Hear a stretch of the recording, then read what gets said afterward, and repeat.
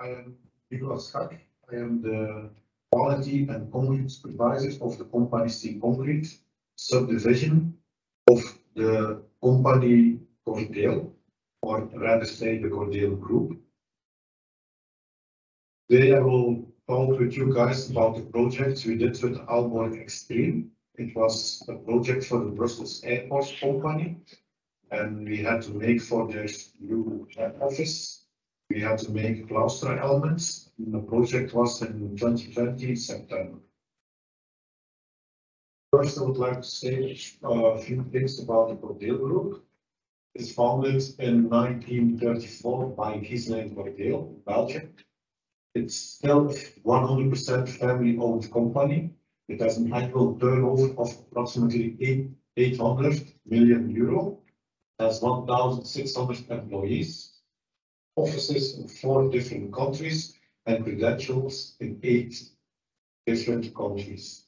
As you can see on the top right, that's the location of the Belgium, one of the Belgian divisions of the Cordeel Group. It's Cordeel Temse, and that's also where the head office is of Cordeel Temse, and it's also one of the locations of our company C Concrete. Cordeel has offices also in the Netherlands. The head office in the Netherlands is in Zwijndrecht. Then we also have in the Netherlands the company Gelen, Real Estate and Construction. Then we have office in Vlissingen. Then we have an office correction in Terneuzen. And the last office we created was in Amsterdam.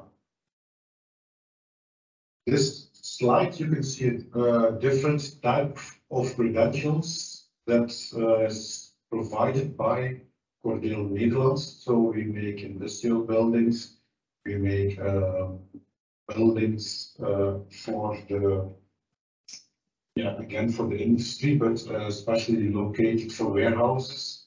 Then we make also the apartment buildings. This one, the one you see, the office towers fair plan, it was a renovation of one of the towers there.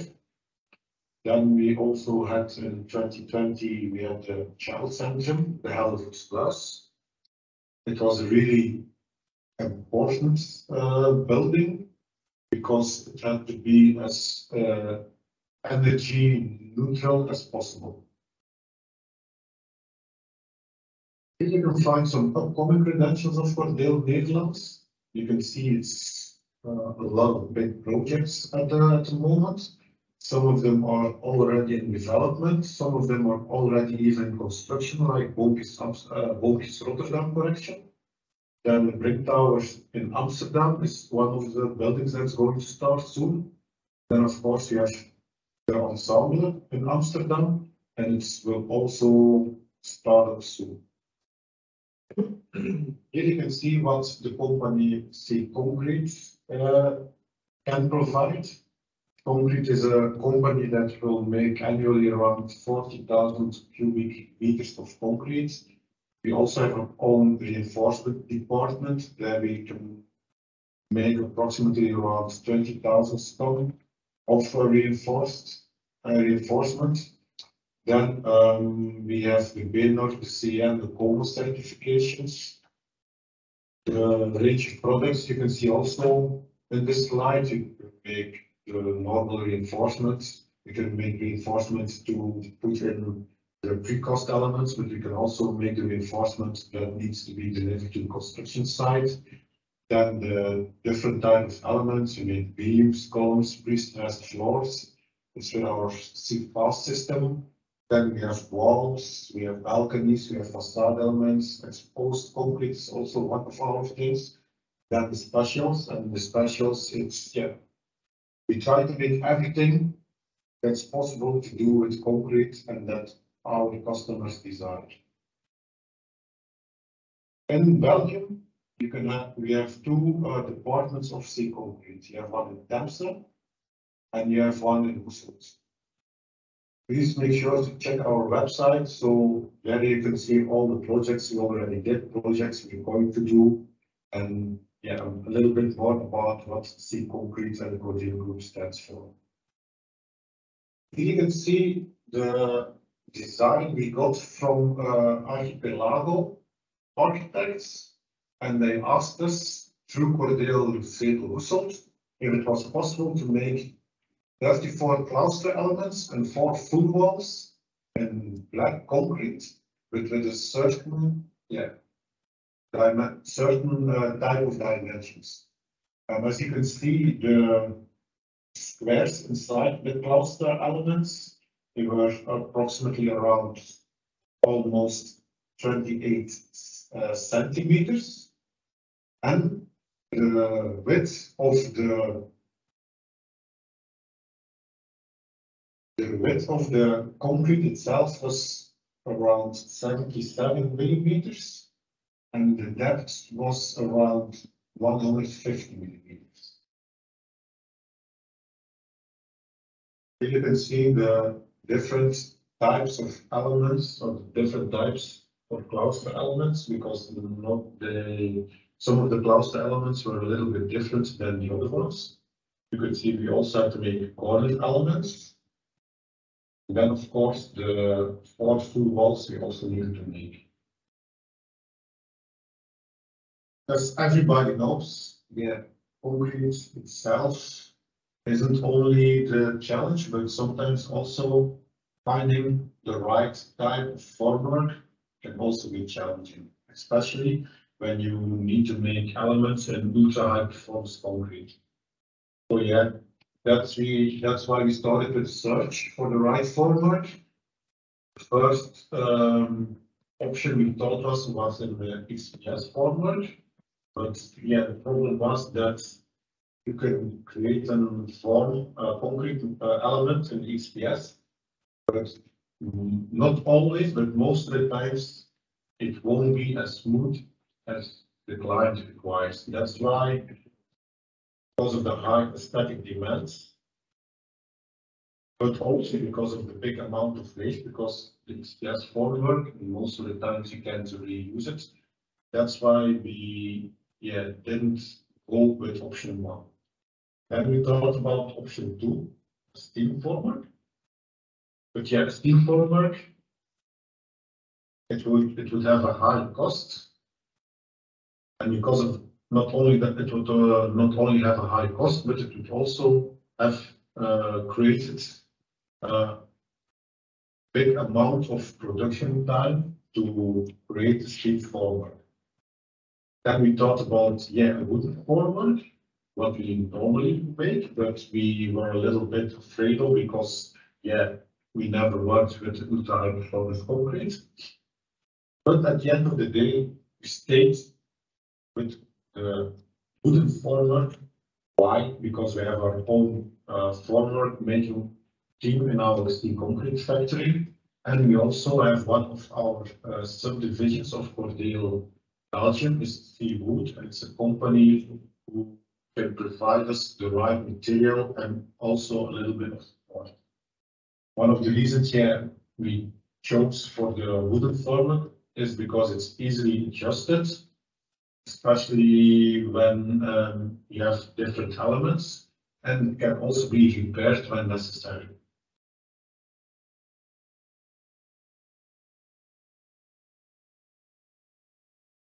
Here you can see pictures of the formwork that was created then by our sister company Wood. Yes, and of course, the second question we asked is to put color pigment into a premix that is in this basis white. That's the question I asked to Tom. Tom helped us a lot on this matter. We discussed about the pigment addition. The concrete itself will require a little bit more water, but adding more water is always something you need to watch out for, especially when you have concrete in that straight class. Then also you should watch the correct dosing of the color, because you make high aesthetic elements, and there isn't much color difference allowed, so you need to always make sure you can dose the color correct. Then it's also better to use superplast instead of water, because the amount of superplast will be much lower than the amount of you need to add.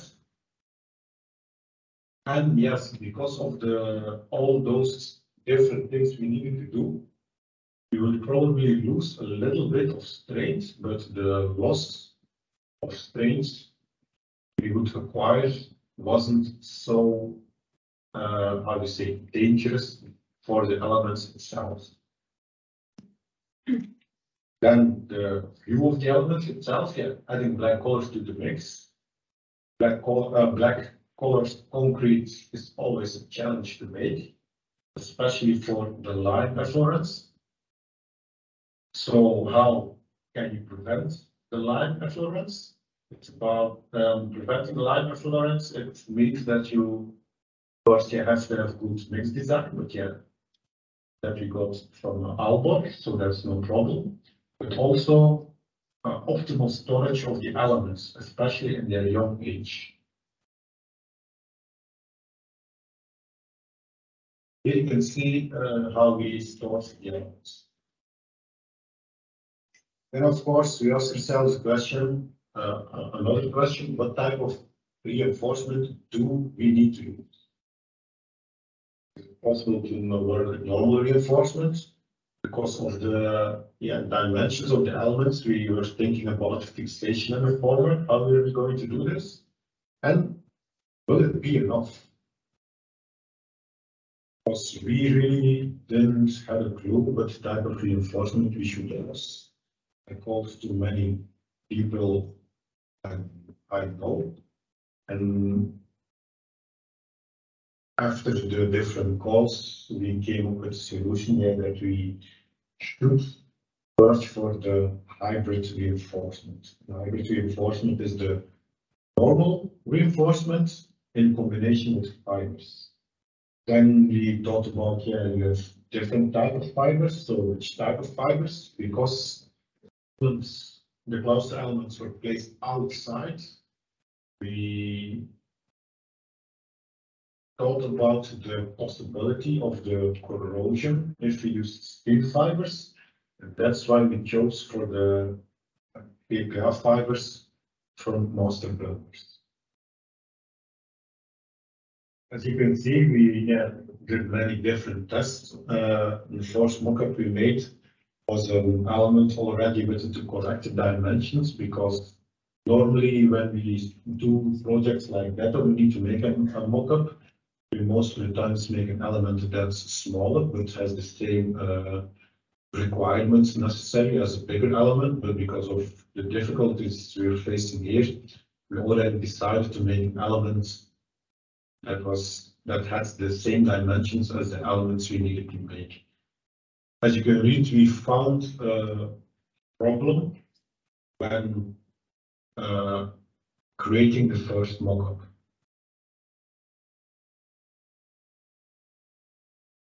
So by first calculation, we needed to create a hybrid reinforcement. It was necessary because of the way of the lifting of the element, but also because of the way of the demolding. But as you could already read on the previous slides, we had difficulties to keep the steel mesh we placed inside the molds on this place. That's why we were thinking if we can do it in a different way in demolding. Is it possible to use 100% fibers? Because the first test wasn't good. And yes, we demolded the element on a different way. And because of the demolding on the different way, it was possible for us to use 100% fibers. Fibers we used were the master fiber 235. You can see the quantities. And then we made a cocktail or a mix of the fibers, because we also used master fiber 400. And the last difficulty we were facing was the problem that when pouring the mock-up, we had 60 bags of 25 kilogram to put in our concrete mixer.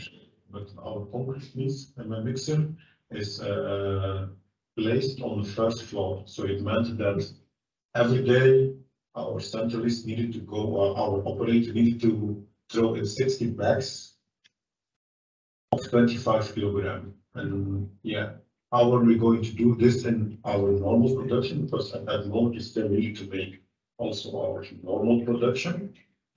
And that's why I went back to the people from Aalborg with that question, and they told me, oh, that's no problem. We can give you big bags. Then you can add a certain amount, you can add 8 kilograms, and then you will have the requirements or the quantity you need to create one element.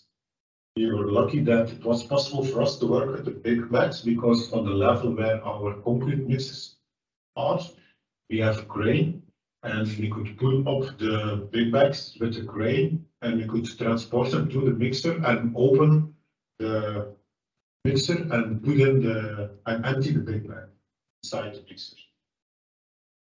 You can now watch a movie from our production.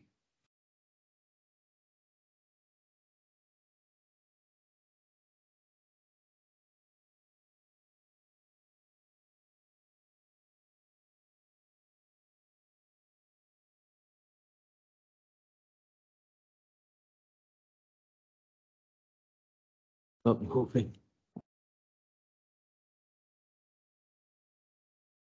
As everything went smoothly, we were thinking about doing, instead of the schedule that was created of pouring one element a day, we were thinking about pouring 2 elements a day. At a certain time, we decided to do it. We produced then an amount of 1.2 cubic meters of the UHPC extreme, and the power produced by our mixer was around 40%, so it wasn't any problem for our mixers. We also let it know to the people from Aalborg, and told me that creating such a batch of 1.2 cubic meters in one time was something he didn't really knew if it was already ever been done. And yeah, whenever you think everything is going smoothly, there comes another problem. What to do with the 2 full corner panels? The original idea was to make the full corner panels in our standard black concrete, our own mixed design for black concrete. But then we thought there would be a possibility that the black concrete, our black concrete, wouldn't have 100% same color as the project mix used for the cluster elements. So that was a problem, yeah, we were facing at the end of the production. So yeah, let's go beyond extreme. The total quantity we produced then at that moment to create those full corner panels was 1.6 cubic meters. The power produced by our mixer was 95%, and also we reached almost the limit of the capacity of our crane cubicle, because we have a crane cubicle that can fill 2 cubic, or rather say that can take 2 cubic. Here you can see a picture of our display in our operation room. You can see that, yeah, it was really at 95% of power. And here you can see that the crane cubicle was, yeah, almost completely filled. And of course, it's not only about the design, the development, and the production. of these elements, but it's also what to do with the finishing, the transport and the placing. You also need to be a little bit, how you say, more careful than with the normal standard concrete, precast concrete elements. So you could see the finishing.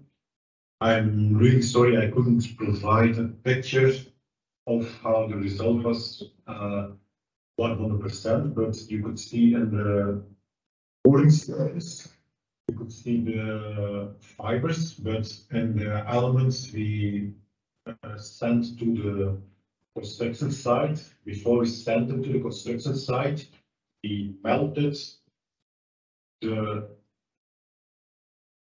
fibers that were visible on the pouring side. And also so yeah, you couldn't see so much fibers as you could see now in this picture.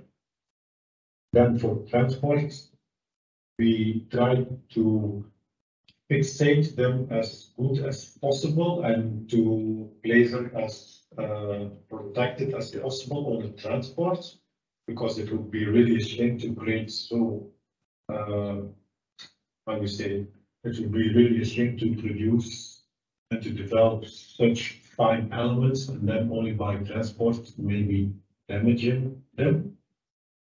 And also when placing the elements, the people on the construction side were very careful when they were placing the elements.